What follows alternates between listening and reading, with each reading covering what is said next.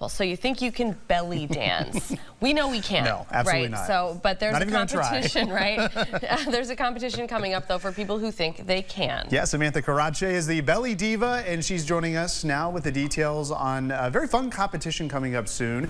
So you think you can belly dance. Samantha, once again, thanks for coming back on QCL. Absolutely. So where did you get the idea for this fun little competition? I mean, I think we've all heard of the show, So You Can Think You Can Dance. So I think that's probably where you kind of came up with that idea? Yeah, so I was thinking of like dance shows ideas, and they have plenty of them, and I was like, what's something I could do here but like a little unique? Yeah. And so I actually came up with this idea a few years ago, and I was like, I should do it, but it took a while, and then I finally like did it. And the first one was in February, and it was so successful that I decided to do it again. Wow. Yeah. That's super exciting. Okay, so this next one is coming up next Saturday, correct? September 28th. So for audience members, what can they expect to see at the show?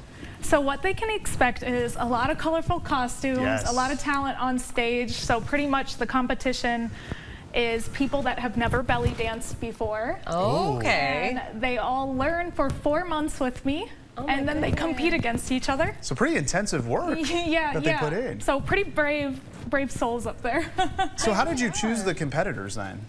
Honestly, you can sign up. So we had some sign-ups in the last show. We were like, if you want to do this too, and it was really, there was a lot of people interested. So I kept it going, and it's a really cool opportunity for everyone. So how many people are going to compete next weekend?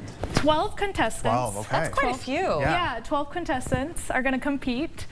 And yeah, so I'm really excited. Yeah, this sounds like fun. Yeah. Like I would love to just be in the audience and just to watch watching like the progression and like how people. That's great. Yeah. So who is judging this competition? Because of course it is a competition after all. Yeah. So my judges are actually my students. So my students that have been my judges for a long time.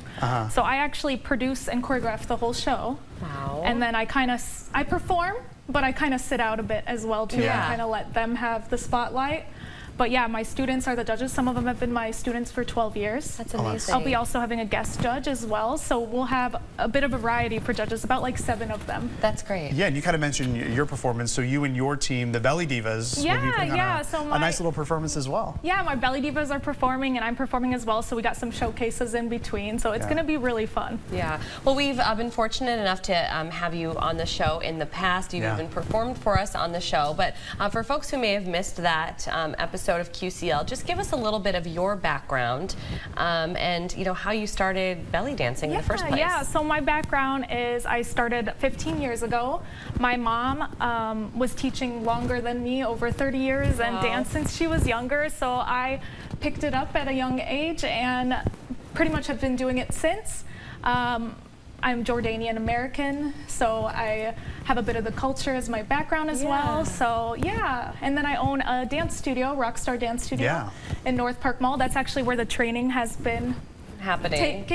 The training for all the contestants. Yeah, that's great. And I will say, we were at the mall a couple months ago. I had no idea that you had that spot in the mall, and I saw it. I'm like, what's going on in here? And I saw you all doing your little thing with the belly dancing, and it was a sight to see. So I can't imagine what the final product's going to be with it. So you think you can belly dance? Yes, I'm excited. Yes, of course. Okay, so let's talk about belly dancing itself, because you have actually had some really extensive training. You've trained with a lot of different artists and people that have been doing this for years.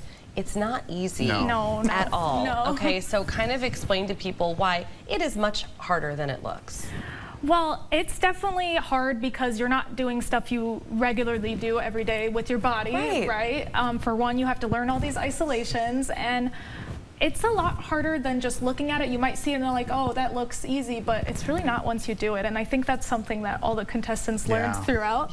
But like, to see them now and when they started, I feel like I would be sore. Yes. Well, yeah, because your body has to move all these certain ways. I feel like you have to really think about it. So what are some things that people may not realize about belly dancing?